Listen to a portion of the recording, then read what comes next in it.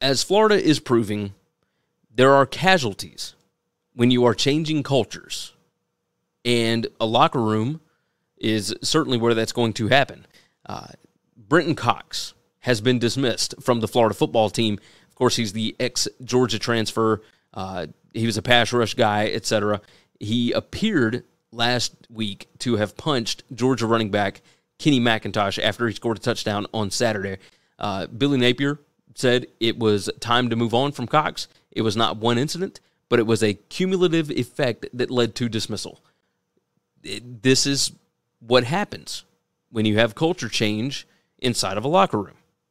You are trying to switch out the vibe of the room, etc. If this is a cumulative effect, then this is something that has been coming for a little while now, and it's going to send a big message.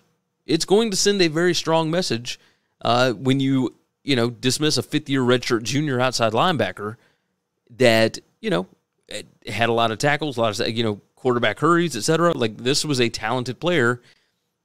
I don't know.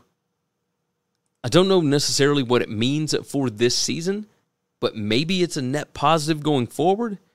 I think it just kind of goes to show that Billy Napier is not going to put up with any kind of crap from his football team. Now, Brenton Cox did come out afterwards and said he did issue a statement, and he said, being a part of this program and having the ability to wear the number 1 jersey was an honor and a privilege. I find it hard to express my disappointment in being dismissed from the team. It is truly a shock.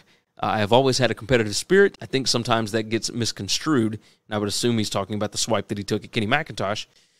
He said that he is now turning his attention to preparing for the professional ranks while vowing to work and have positive influences as he moves forward.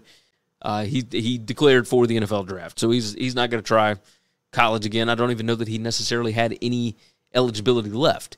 But, yeah, this is an interesting spot here for the Florida Gators football program because it's going to do one of two things. It's going to fracture the team for the rest of the season because who knows how many players on that team were still friends with Cox. Or it could end up, locking this thing in and letting everybody know exactly what the expectations are going forward. You've seen it all, I would imagine, on Twitter, everywhere else, of the players that talked about F this team and whatever else after some of the losses this season. That kind of stuff is exactly why you have a change in leadership. And you can't just swap a culture overnight. It's almost impossible to do. What Josh Heupel has done is incredibly impressive.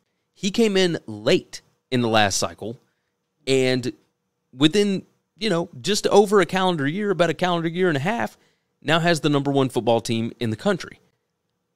But I don't know how much of that locker room situation was poor. It was just a poor coaching job. When you have complete decay of a locker room culture, it's going to take a little while to get out the pieces that don't need to be there, that are not worried about team success, etc.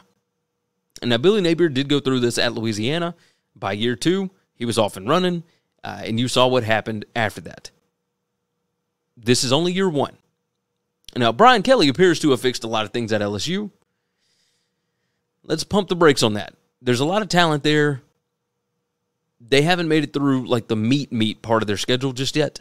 Let's see what they look like at the end of the season as they get through November. Maybe Brian Kelly's a miracle worker too. We'll see. But Billy Napier doing, I think, what he feels like he has to do in order to get this thing moving right along.